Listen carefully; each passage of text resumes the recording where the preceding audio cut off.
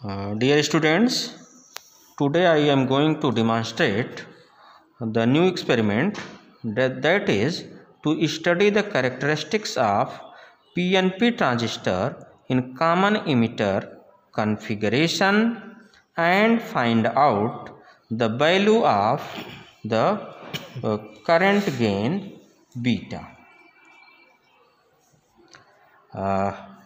Operators are given transistor, battery eliminator, voltmeter, connecting wires and circuit diagram. This is the circuit diagram. Here emitter is common between input and output. This is input part, this is output part.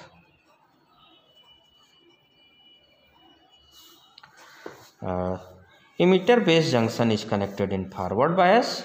Here collector base junction is connected in reverse bias.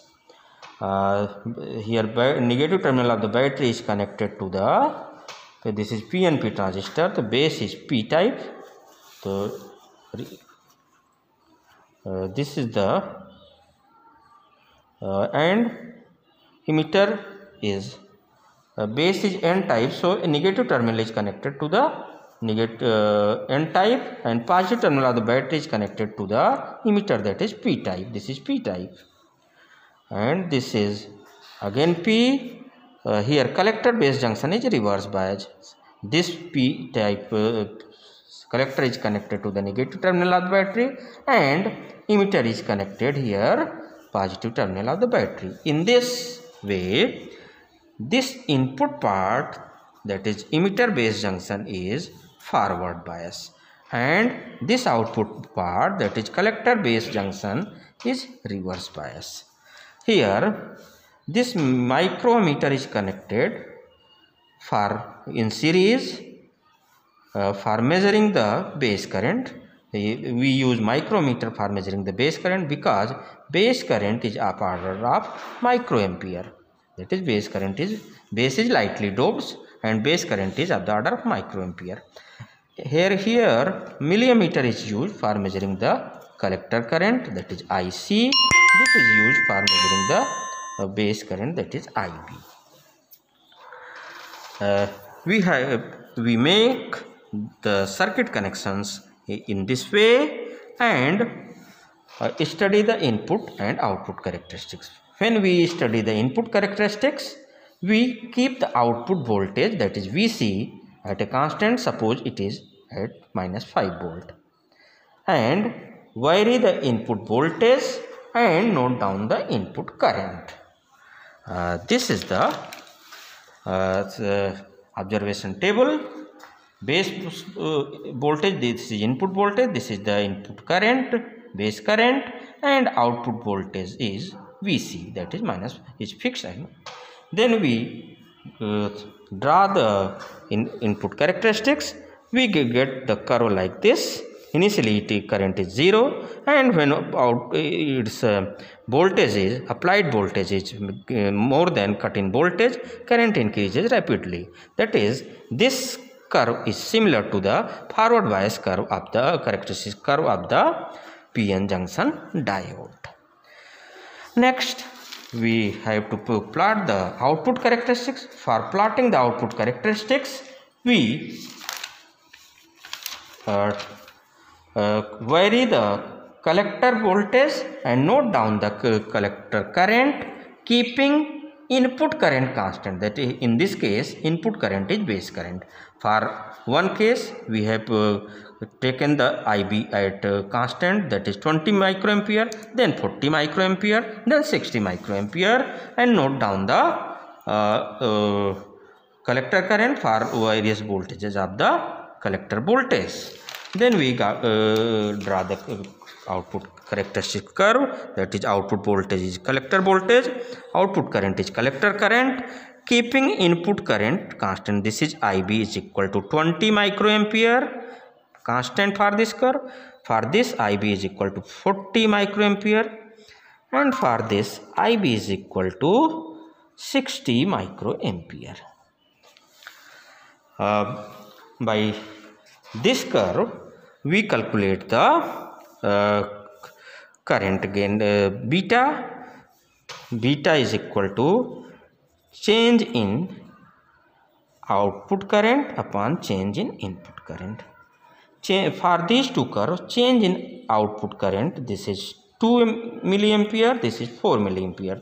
The change in output current is this is equal to 2 milliampere upon change in input current IB is 40 minus 20 microampere. Then convert it these two values in same unit, it becomes 2 into 10 power 3 microampere, because 1 milliampere is equal to 1000 microampere and this is 20 microampere. Then these two are same in same unit, then it will come around 100. In this way we have calculated the value of the beta. We have to take the precautions, connect the circuit such that emitter base junction is forward bias and collector base junction is reverse bias. Apply voltage does not exceed the recommended value and make the circuit connections tight and be cautious during the experiment. Note down the least count of the each voltmeter and micrometer millimeter. Now I am performing. We have connected this is the voltmeter.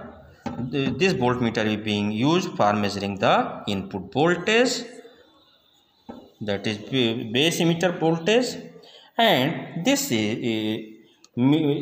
switch is in the micrometer position, so it measures the micrometer current, that is base current, and this voltmeter is being used for measuring the collector voltage. This millimeter is being used for measuring the collector current. We have connected this. This is the PNP transistor, this is emitter. On emitter there are two leads, one is for input, one is for output. That emitter is common between input and output. And this is the base, this is the collector.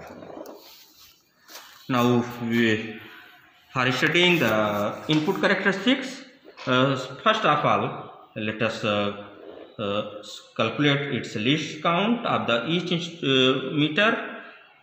This is the voltmeter of 1 volt range, and 10 division is equal to 0.2 volt. Then 1 division is 0.2 by 10, that is 0.02 volt. The least count of this voltmeter is 0.02 volt. This is the micrometer. It is a 25 micrometer range, and 10 division, sorry, it is a upper scale is the for micrometer. So this is 250 micrometer range, and 10 division equal to 50 microampere. 10 division is equal to 50 microampere. Then its least count is 50 by 10, that is 5 microampere.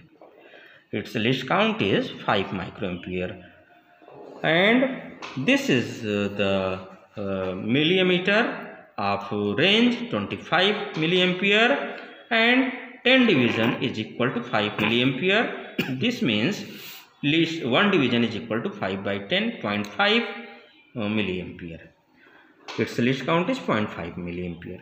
This is the voltmeter. Its value is range is 10 volt. Its 2 volt is equal to 10 division. Then what is the value of 1 volt? 2 by 10. 2 by 10 means 0.2. So least count of this voltmeter is 0.2 volt. Now I am operating it for its study of the input characteristics. Then we fix its output voltage, suppose at 5 volt. This is at minus 5 volt because it is connected in reverse bias. So the value of the VC is minus 5 volt. Now we are varying the input voltage and note down the input current. At 0.1 volt current is 0. Now this is 0.2 volt, current is again 0. This is 0.3 volt, current is again 0. It is at 0.4 volt, again current 0, 0.5, 0.6. When we reach at the voltage 0.6 volt, current starts slightly increasing because cut-in voltage of this diode, PN junction diode, is 0.6 volt. Now see, this beyond this 0.6 volt, current increases rapidly. Current increases rapidly. So this works as a PN junction forward bias diode. Okay. So you have to vary the input voltage and note down the input current for keeping constant the output voltage. This is the study of the input characteristics. Now for study of the output characteristics, we keep the input current constant. For example, first we keep it at 20 microampere. One division is equal to 5 microampere as its least count. Then for 20, setting it at 20 microampere, it will be at 4th division.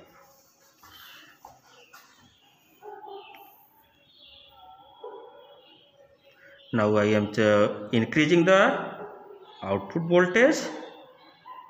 Keeping input current, always we keep the constant at this point.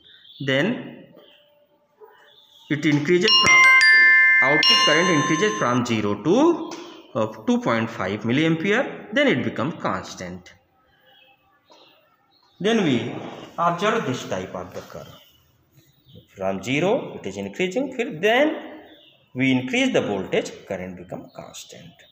Similarly, we fix the input current at 40 microampere and vary the output collector voltage and note down the collector current. It will this curve will comes like this, and again for similarly we draw the characteristic curve for 60 microampere of the input current. Then we draw such type of output characteristic curve, and from this curve we calculate the value of the current gain, which is in this case is 100. So in this way we have demonstrated this experiment. This is very important experiment. Student, note down this experiment, read its theory and write it in your practical copy. Thank you.